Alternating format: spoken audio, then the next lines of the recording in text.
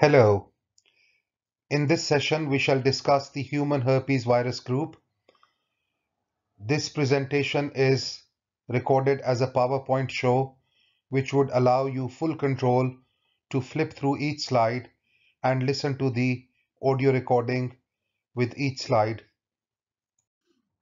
The aims of this session are to help you develop an understanding of the infections caused by human herpes group of viruses. And by the end of the session, you should be able to discuss the following aspects of human herpes viruses: types and general characteristics, clinical presentation including systemic and oral manifestations, complications associated with human herpes viruses infections, and finally, the principles of diagnosis and treatment.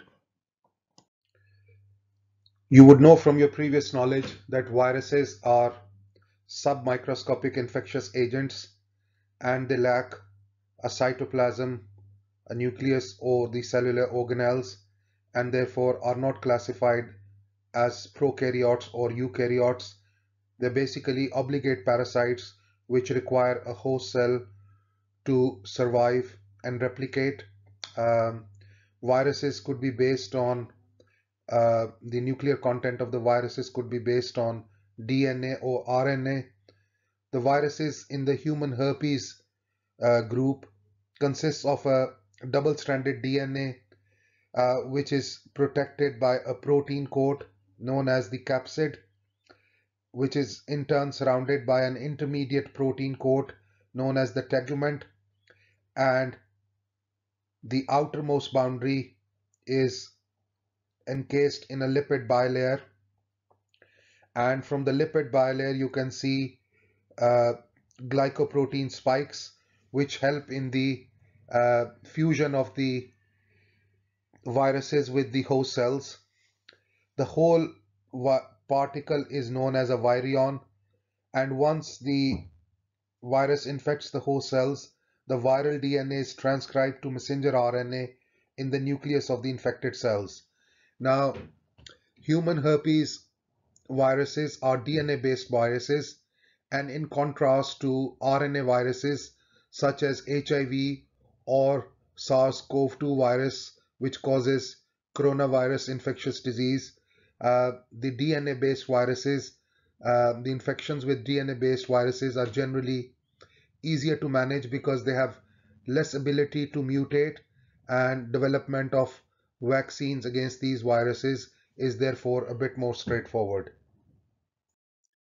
For herpes viruses, humans are the only natural reservoirs, and the herpes viruses can reside for life within the infected individuals and cause recurrent infection, particularly when the individual is immunocompromised. The term herpes is derived from the word herpene in Greek, which means to creep, because these viruses are capable to survive in a latent phase and get reactivated. There are 8 main groups of herpes viruses. Type 1 and Type 2 are known as herpes simplex viruses.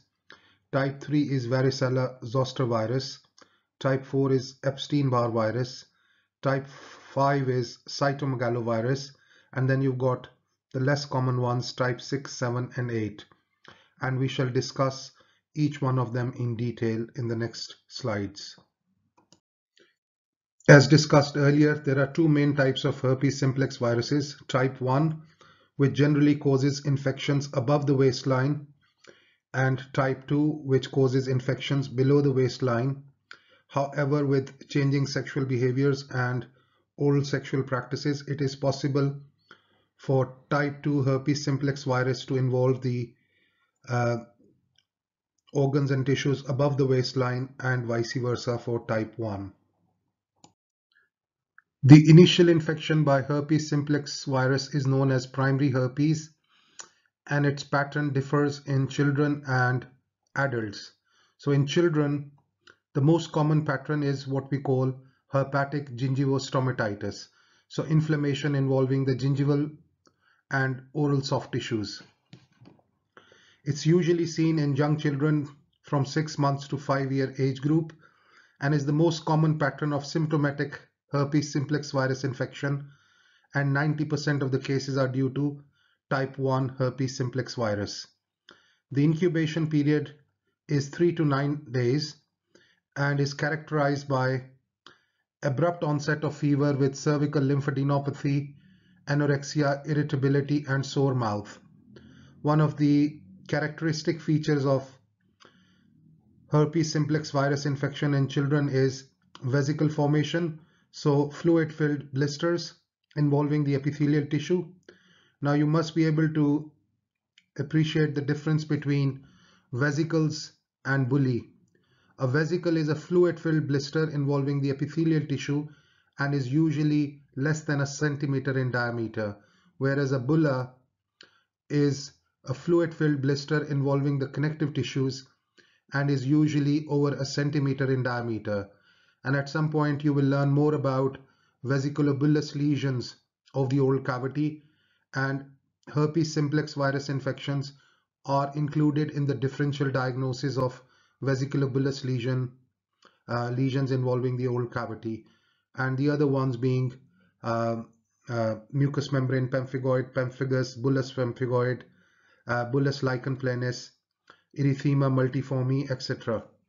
So remember, herpes simplex is one of the vesiculobullous lesions. So vesicle formation, numerous vesicles form which later on ulcerate, and they affect both the movable and attached mucosa. As discussed in the previous slide, primary herpes in children is characterized by hepatic gingivostomatitis, so erythematous painful gingivitis, and also multiple ulcerations resulting from rupture of the vesicles.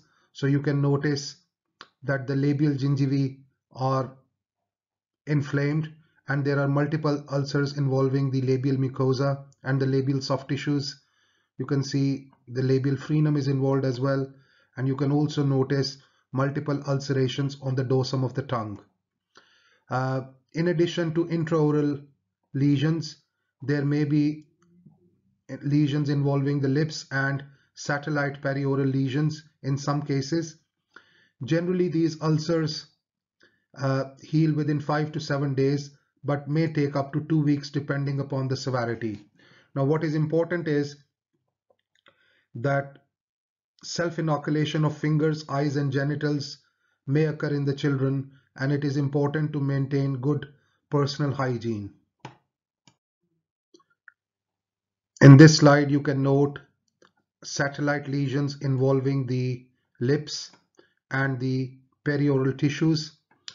So this is what we call primary herpetic labialis, when the primary herpes, in addition to gingivostomatitis, intraoral lesions, it involves perioral soft tissues. Herpes simplex virus infections in adults. The primary herpes is characterized by herpetic pharyngotonsillitis. Initially, there is sore throat, fever, malaise, headache, etc. The classical acute viral infection symptoms, and the oral manifestations start with vesicle formation followed by ulcerations as in children. However, these ulcerations primarily affect the tonsillar region and the posterior pharynx. Now, both in children and adults, by the time the patients present to you, you're unlikely to identify any vesicles because these are usually quite fragile and rupture quite quickly, leaving the ulcerations. So when the patients present to you, you're more likely to identify ulcerations as opposed to vesicles. Most primary herpes infection in adults are caused by herpes simplex virus 1, but infection with type 2 is increasing primarily because of oral sexual practices. Now, if you look at histopathology specimens from the oral mucosa, the first slide shows a vesicle. You can clearly see a fluid-filled space in the oral mucosa. The white space indicates presence of fluid, but you can note that the surface layer is still intact. So that's the stage of the vesicle. Once the surface layer of the oral epithelium is breached, that leads to ulceration. And you can also note uh, presence of fluid in the spinous layer, which is now separated from the basal cell layer. That's the basal cell layer. And this is because of breakage of desmosomal attachments in the spinous layer of the oral mucosa, a phenomena we know as acantholysis. So that is the basis of vesicle formation, which later on ruptures to leave the ulcerations on the oral mucosa. As the viruses cause acantholysis in the spinous layer, the nuclei from adjacent cells, they fuse, forming multinucleated giant cells. These are virally infected multinucleated giant cells in the spinous layer of the oral mucosa and are also known as Zank cells, spelled with a T, T-Z-A-N-K, where T is silent. So Zank cells are multinucleated giant cells in the spinous layer of the oral mucosa following acantholysis. Following primary infection, the herpes simplex virus resides in the trigeminal ganglion and uses axons of the sensory neurons to travel back and forth to the peripheral skin and mucosa, causing recurrent infection. Reactivation of the virus may be triggered by exposure to ultraviolet radiation, trauma, old age, respiratory infections, menstruation, malignancy, leading to recurrent herpes simplex virus infections, which manifest in a number of ways, which we shall discuss in the next slide. One of the most recognized pattern of recurrent herpes in adults is cold sore or herpetic labialis, and you would be familiar with this. It can be seen in 15 to 45% of the population and is usually triggered by ultraviolet radiation or trauma. It is characterized by prodromal itching, burning sensation on the lip 6 to 24 hours prior to the development of lip lesions, which tend to ulcerate. You would know from your PDSC policies that if one of your patients presents with a cold sore, you're not going to undertake any active treatment in that appointment, and you should postpone the patient uh, until the lip lesions have healed, usually in 10 to 14 days, and then you bring back your patient for operative treatment. Rarely, recurrent herpetic labialis can be a bit more severe and can present with hemorrhagic crusting of the lips, uh, and your differential diagnosis might include other lesions associated with hemorrhagic lip crusting such as paraneoplastic pemphigoid and erythema multiforme. In addition to herpetic labialis, recurrent herpes can also present intraorally as ulcerations involving the keratinized mucosa, which tend to heal within 7 to 10 days. So recurrent intraoral herpes simplex is also a pattern of recurrent herpetic infection. Finally, recurrent herpes simplex can also present as cutaneous herpes. Another term for this is herpetic whitlow. It primarily involves the skin on the hands, thumbs, and fingers, and self-inoculation in children particularly is a major risk.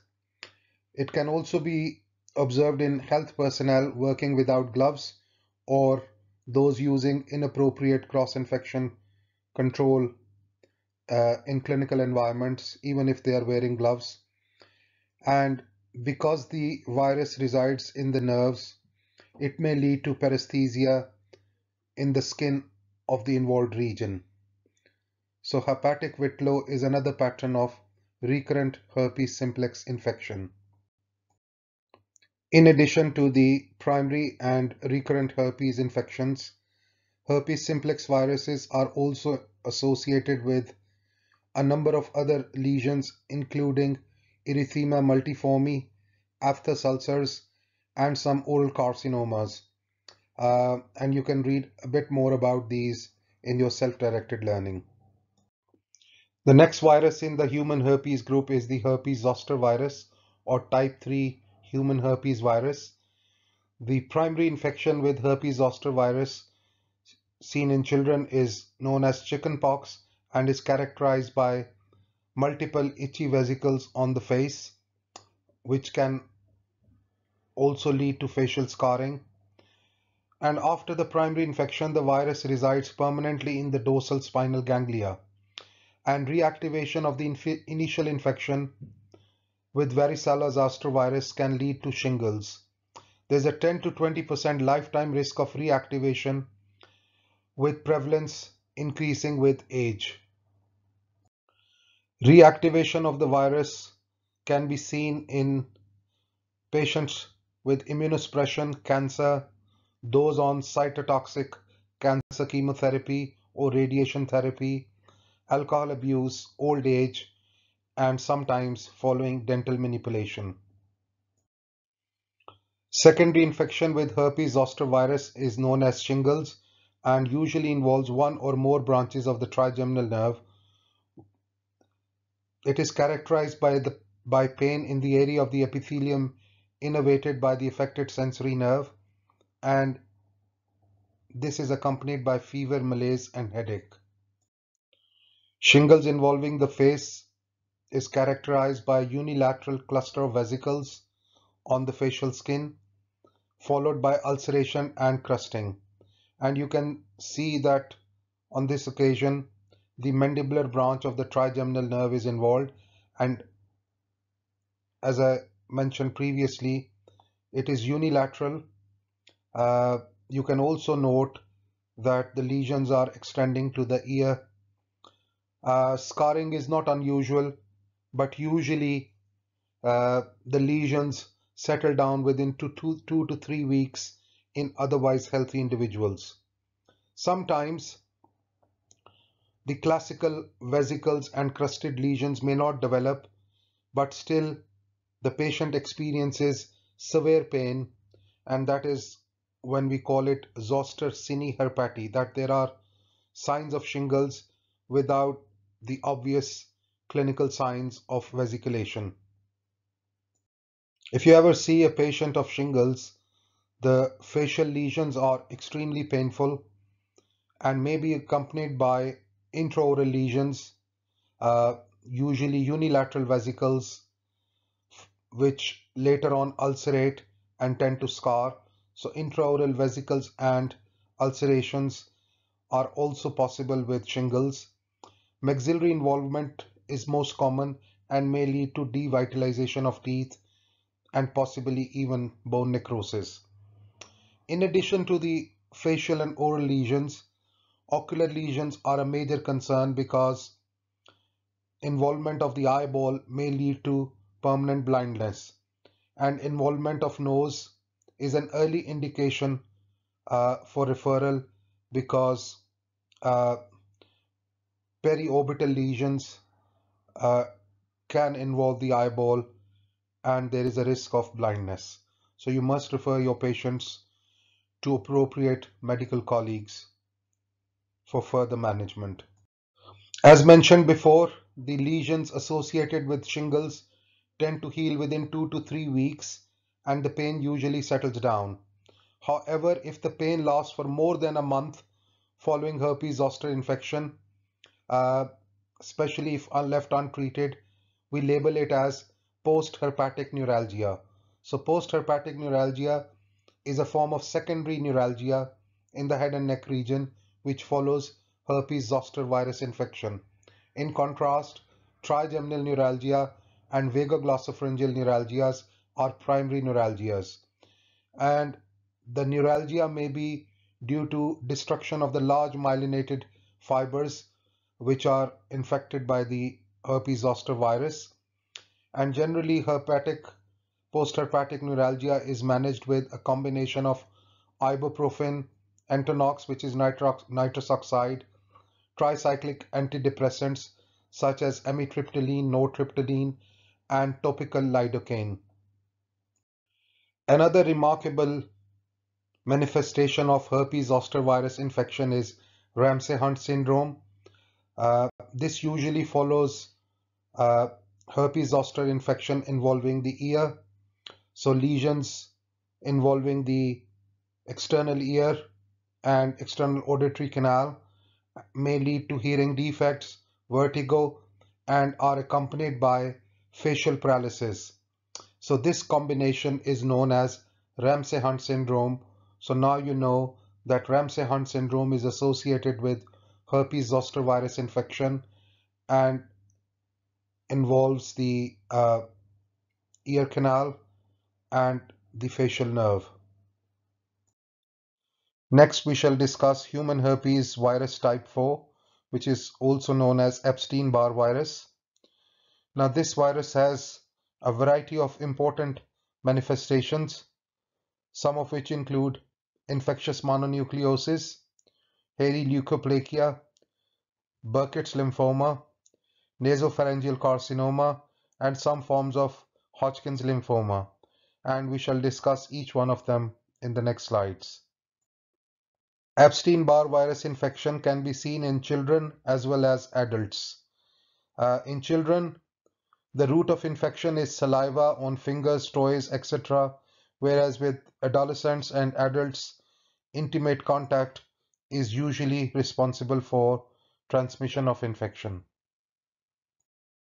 Childhood infection with Epstein-Barr virus infection is generally asymptomatic, but in children less than 4 years of age, it can lead to pyrexia, lymphadenopathy, pharyngitis, marked hepatosplenomegaly, rhinitis, and cough. Whereas in children who are more than 4 years old, there is a lower prevalence of hepatosplenomegaly, rhinitis, and cough. So the bottom line is that Epstein-Barr virus infection can affect young children. The most recognized form of Epstein-Barr virus infection in adults is infectious mononucleosis, which is marked by prodromal fatigue, malaise, anorexia, followed by fever, which may last for up to 2 weeks. In addition, there is lymphadenopathy in up to 90% of the patients, particularly involving the cervical lymph nodes. Oropharyngeal tonsillar enlargement can be seen in 80% of the patients and may be associated with suppuration and may even cause respiratory obstruction. Parotid lymph node involvement may lead to facial nerve paralysis, and Epstein-Barr virus infection in immunocompromised could be potentially fatal. Now, if you look at the combination of symptoms, that is fever, malaise, and lymph node enlargement, uh, this presentation is also known as glandular fever. And obviously, Epstein-Barr virus is one of the infections which is associated with glandular fever. As we shall see in the following slides, that glandular fever can be observed in a variety of conditions. So it's not specific to Epstein-Barr virus infection. Infectious mononucleosis may also present with intraoral lesions, and the most well-recognized form of intraoral involvement is presence of pinpoint hemorrhages in the soft palate and hard palate region, and these may be present in 25% of the cases. However, they do disappear in up to 48 hours after the infection. Glandular fever is a generic term which can be associated with a variety of conditions. It presents with fever, malaise, and lymph node enlargement, and not only Epstein-Barr virus and cytomegalovirus can lead to glandular fever, but also acute stages of HIV, human herpes virus 6, toxoplasmosis, which is a protozoal infection, acute leukemia, and brucellosis can also produce glandular fever-like symptoms. Another remarkable manifestation of Epstein-Barr virus infection is oral hairy leukoplakia, which presents with white lesions characterized by hyperplasia and hyperkeratosis of the oral mucosa. It primarily involves the lateral borders of the tongue and can be bilateral. The white lesions cannot be rubbed off. However, oral hairy leukoplakia should not be confused with tobacco-associated leukoplakia. It is not a premalignant lesion, and biopsy is often not required unless there are other risk factors. Now, oral hairy leukoplakia due to Epstein-Barr virus infection is one of the most common oral manifestations of HIV infection, but it can also be seen in patients who are immunocompromised due to immunosuppressive therapy, like organ transplant patients. Uh, Generally, no treatment is required, but some resolution can be obtained with um, antiviral drugs like acyclovir or retinoids. However, the lesions tend to recur following discontinuation of the therapy. Now, the important thing to remember is that oral hairy leukoplakia in HIV is not caused by HIV. It is the immunosuppression in HIV which leads to increased risk of EBV infection, and it is EBV which causes oral hairy leukoplakia, likewise in other immunocompromised patients. Another rare but well recognized manifestation of Epstein-Barr virus infection is Burkitt's lymphoma.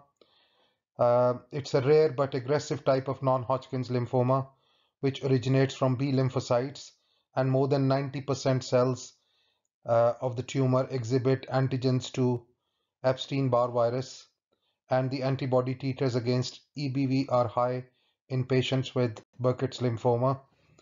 It's mainly seen in children and tends to involve the jaws. It's a very aggressive malignancy with generally a poor prognosis and requires intensive chemotherapy. Epstein-Barr virus infection is also associated with chronic fatigue syndrome, even though the association is weak and possibly controversial. Chronic fatigue syndrome is widely reported in the UK and, as the name indicates, presents with chronic fatigue, fever, myalgias, headaches, depression, and also pharyngitis. Next, we shall discuss cytomegalovirus, which is human herpes type 5 virus. Uh, this virus resides latently in the salivary glands, endothelium, macrophages, and lymphocytes, and reactivation is possible under favorable conditions for the virus, primarily immunosuppression. The high-risk groups for cytomegalovirus infection: in infants, infection could be transmitted through placenta during delivery or breastfeeding. In adolescents, sexual contact is the main route of infection. In addition, blood transfusion, immunosuppression, organ transplantation uh, are high-risk groups for cytomegalovirus infection, and approximately 50% of the population is exposed to cytomegalovirus. Neonatal infection with cytomegalovirus could lead to hepatosplenomegaly, extramedullary erythropoiesis, thrombocytopenia, that is reduced platelet count with petechial hemorrhages. A complication is encephalitis, which may lead to mental retardation and motor deficits. And importantly, as dental professionals, uh, we need to know that developmental enamel hypoplasia may be associated with neonatal uh, cytomegalovirus infection, and it's not unique to cytomegalovirus. Maternal viral infections are known to cause enamel hypoplasia. Acute cytomegalovirus infection in adults shares many features with infectious mononucleosis caused by Epstein-Barr virus. Uh, Both can be transmitted through intimate contact and kissing, and both present with features of glandular fever, that is fever, malaise, lymphadenopathy, although pharyngitis and lymphadenopathy are less common in cytomegalovirus infection compared to infectious mononucleosis. In addition, there could be development of oral mucosal ulcerations, and in regards to laboratory tests, patients can show abnormal liver function tests and atypical peripheral lymphocytes. Type 6 human herpes virus doesn't have a specific name. It's a T-cell lymphotropic virus and contracted within first 2 years of life via the oropharyngeal route, and then it usually remains latent till adult life. Reactivation may cause a febrile illness with a maculopapular rash on the face or trunk, and may produce glandular fever-like syndrome. Rarely, there could be development of erythematous papules on the soft palate, known as Nagayama's spots. Um, what you need to remember with HHV-6 is that it may be associated with uh, multiple sclerosis, which is a demyelinating disorder and leads to a variety of sensory and motor deficits. And you would also know that patients with multiple sclerosis may develop trigeminal neuralgia. Human herpes virus type 7 is a T-cell lymphotropic virus. That is, it resides in the T lymphocytes. It doesn't have any classical manifestations on the face or oral cavity, uh, but along with human herpes virus 6, it can lead to rashes in young children.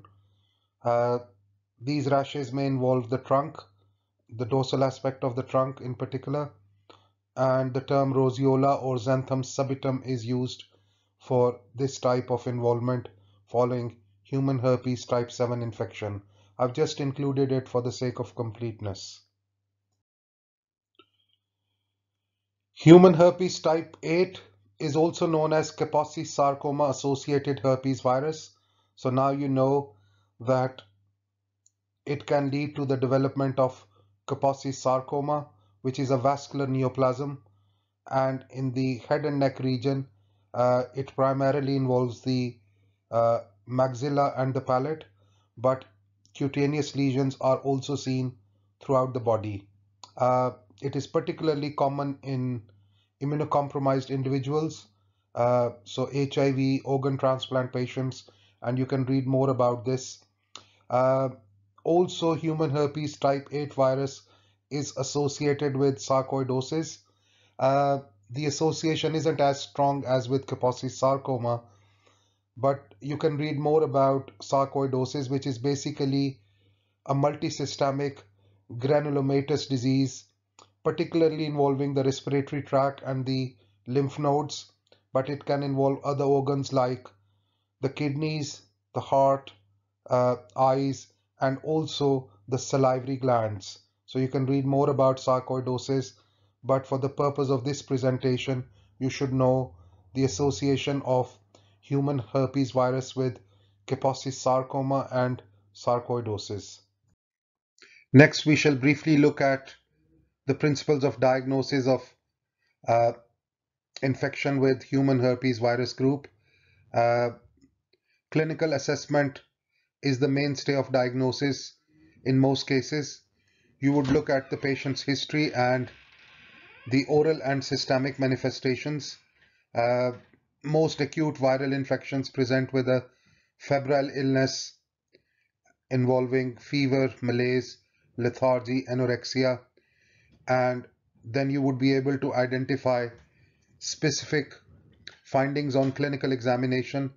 For example, um, a young child presenting with gingival inflammation, bleeding, oral ulcerations, accompanied by fever, is most likely to be indicative of uh, primary herpes simplex infection. Similarly, an elderly person presenting with unilateral crusted lesions in the distribution of the trigeminal nerve, accompanied by severe pain, is most likely to represent shingles or varicella zoster infection. Similarly, Adults presenting with glandular fever-like symptoms uh, may be infected with either Epstein-Barr virus infection or cytomegalovirus infection.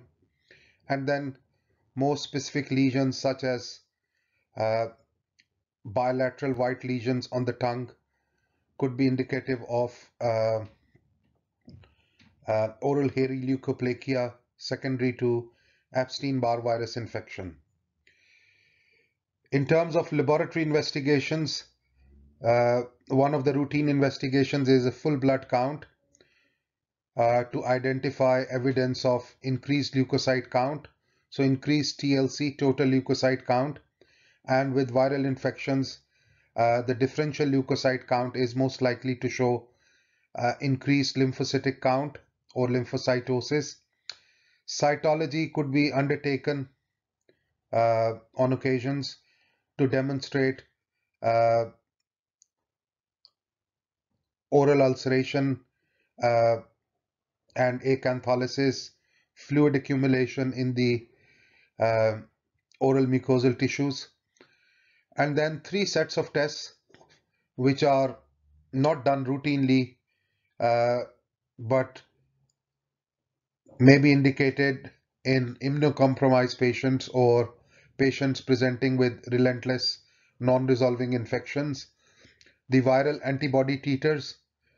2 tests are commonly used, either the enzyme-linked immunosorbent assay or ELISA or Western blot analysis. Obviously, we're not going to go into the details of how these tests are performed. That is beyond the scope of this presentation. But so that you know that ELISA and Western blot analysis assay are to assess the antibody titers against specific viruses. Similarly, detection of antigens could be done by sandwich assay or competition assay. And one of the most recognized tests is PCR, which detects viral nucleic acids.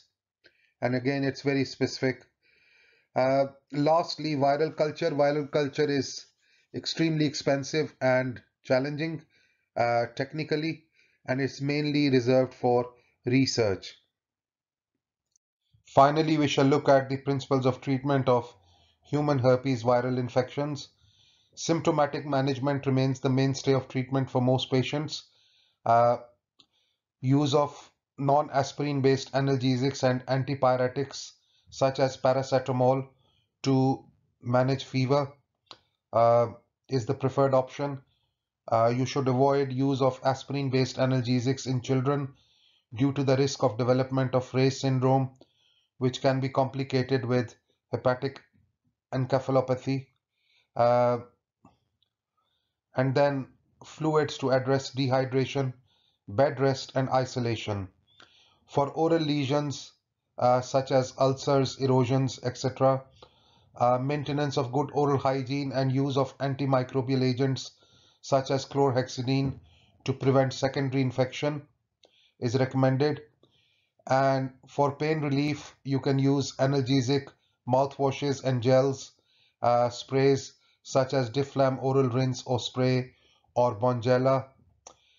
Topical antivirals such as topical acyclovir or Zovirax cream can be applied to cold sores. Uh, Immunocompromised patients may require more aggressive treatment with systemic antiviral agents and the use of vaccines. For further reading, you may consolidate your understanding of human herpes viral infections uh, from A Clinical Guide to Oral Medicine by Lewis. That's a good text on oral medicine topics. Also, Clinical Problem in Solving in Dentistry by Edward Dodell has a very good case on acute herpes simplex infection. Uh, and finally, this paper provides a very good review on oral herpes viral infections. You can order it through the library.